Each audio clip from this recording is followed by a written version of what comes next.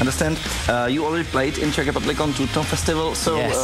how experience was that? And can you compare the Czech audience with the rest of Europe? Yeah, well, Trutnov was amazing. It was incredible. We had no idea what the festival was going to look like, and you know, as soon as we played it, we went straight home, and I was on the phone to my friend saying, "You'll never guess what kind of festival we just played." It was in the middle of this wooded area, this forest, and it looked like they just chopped down some trees and put a stage there. And it was incredible. There were, you know, seating going up and standing area, and everybody was drunk. And we got drunk after the show on Czech beer, so it was amazing. We definitely remember that festival deep in our minds. Really.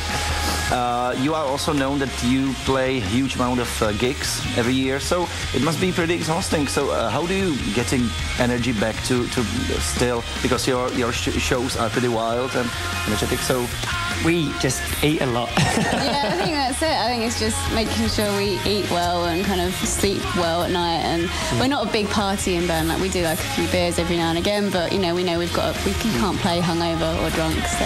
And Josh's sunglasses are solar powered, and that's where he gets his energy from. Sleep or eat. Yeah. So you said that the food is the thing. Do you cook your own food on tour, or? Oh no, we do at home, but on tour we try and eat out. Here in this venue, they've given us a menu, which we don't usually get. Sometimes we get given some money, and then we have to walk around the city and hope that we find a restaurant within a certain space of time before we get back and play. Yeah. But here they've got a menu for us, and I'm having a onion soup and barbecue ribs. What are you having? I'm having grilled trout. Spaghetti bolognese. Oh, boring.